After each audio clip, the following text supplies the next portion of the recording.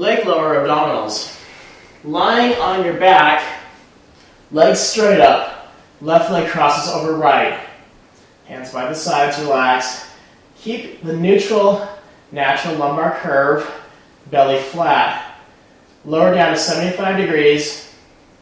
Hold for 2 breaths, full breath cycles. Switch across the legs. And then hold that for another 2 breaths, then lower down to 60, holding 2 breaths, switching, going down to 45, then 30, then 15, and then hovering just above the ground. Then after you've done the 2 breaths, and you've switched, you've done the 2 breaths again, then come up to 15, 2 breaths and switch, coming up to 30, 45, 60, 75, and then you'll be done.